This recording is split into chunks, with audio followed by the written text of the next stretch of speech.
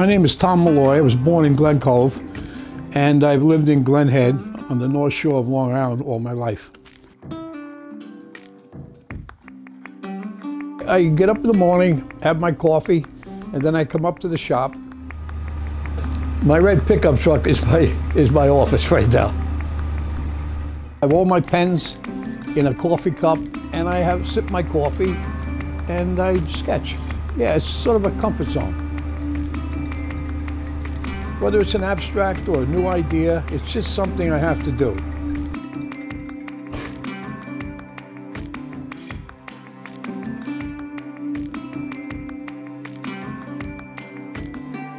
The pencil sketch is a flat sketch. Once you get into the third dimension, three-dimensional sculpture, everything changes. And that's when you start to fabricate pieces or find other pieces to fit, because now you're in real time and you're working on a three-dimensional piece. But there's nothing like the actual physical. Here's where your hands come in, your eyes, everything gets into the sculpture. You become part of it. And that's the process.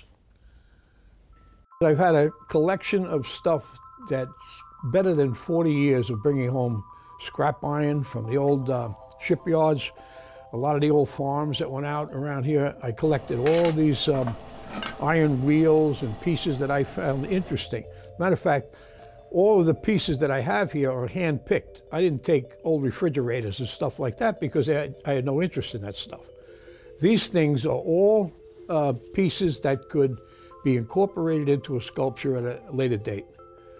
And that's what I do. I pick off the pile of stuff, I dig through there, I find all kinds of interesting shapes, and that's what I use.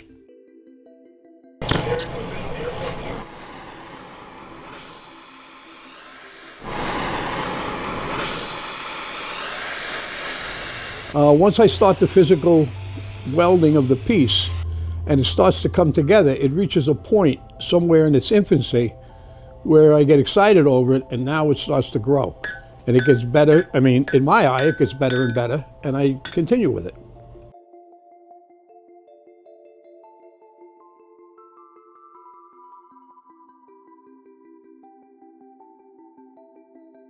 All right, I'm working on a horse right now, and it's a horse with a fallen rider, and the horse is down, he's just getting up.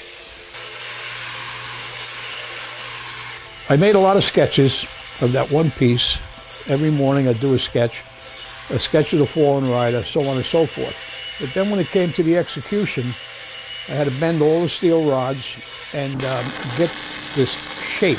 The shape is the most important. It's a minimalist sculpture, but it has to show the character of the horse. And I think I've got it now, because the horse he has a certain amount of character to him. The type of character I was looking for. Something about sculpting, you have all the dimension, and I chose the steel and iron because I was always in that kind of a atmosphere. And all of these things seem to come together as interesting pieces to make sculptures out of. The personal satisfaction, I don't think you can describe it. It's a wonderful thing. And every day, if you can work at what you like to do, that's a plus in itself.